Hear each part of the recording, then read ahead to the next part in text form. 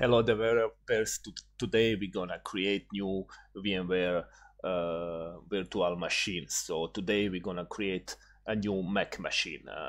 What do you need to do first? First you need to download and install VMware Workstation players. So download and install that player. So this is that player. So after you download and install your player, so you're gonna just choose where to install it. Just click next, next, next, and install it into your C drive. So it's very easy to run and install. I will put the link in the description.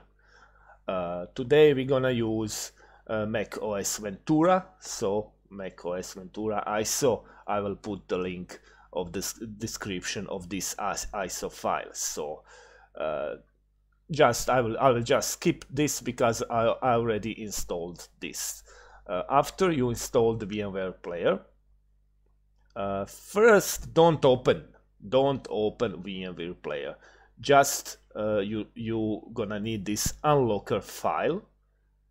Right click on Windows install and click run as admin. So this is very important. Don't open it,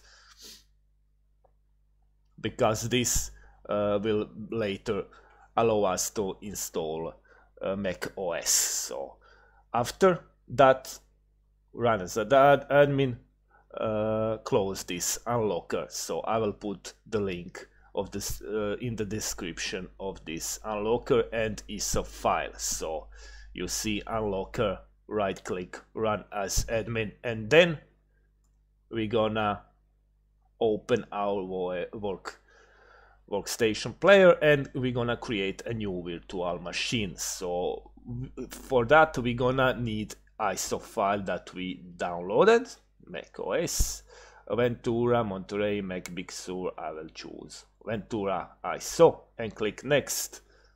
macOS 13 Apple OS, next. Virtual machine is macOS 13 Ventura. Location, this is very important, is here into our documents. This is our files of our virtual machine. So click next, and this is our virtual disk. So I will put here single file and click next.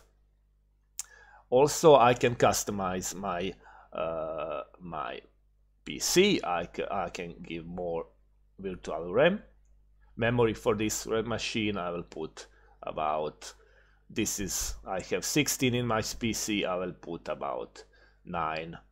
CPU, if you have strong CPU, you can put the number of cores to use.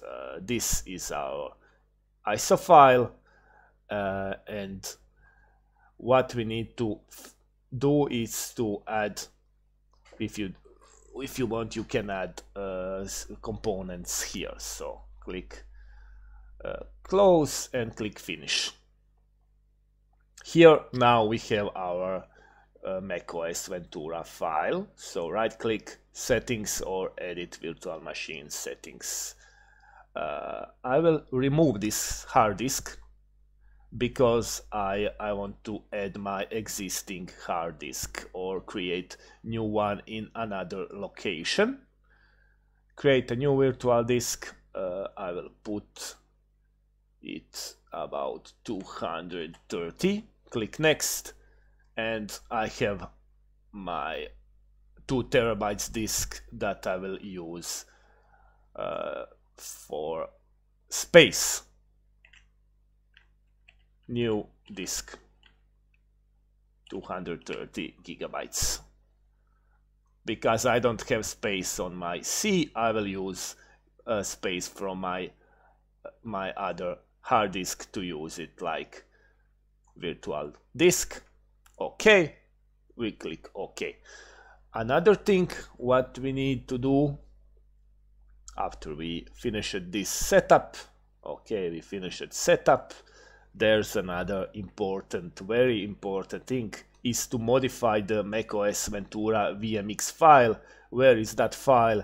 It's in our documents. So go to documents, virtual machines, it's our macOS Ventura, and right click, edit.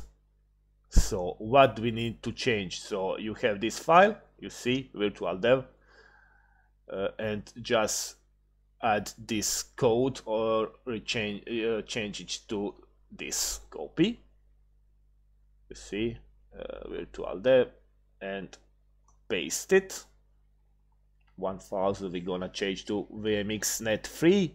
And also another thing that is very important is if you have AMD CPU, you're gonna paste this file, this code. If you have Intel CPU, you're gonna paste this code, or your virtual machine will not work. So I have AMD, so I pasted this code. So after that, click File and Save, or you can exit. Then click Play Virtual Machine. So this is more important, most important thing to modify these changes, or you will have this infinite Apple logo without this loading screen. That means you didn't correctly modify this VMX file. So that's the important. I will put also in the description this code for Intel and for AMD CPUs. So this is very important. So we also finished this. Also, when your booting finishes, what you need to do?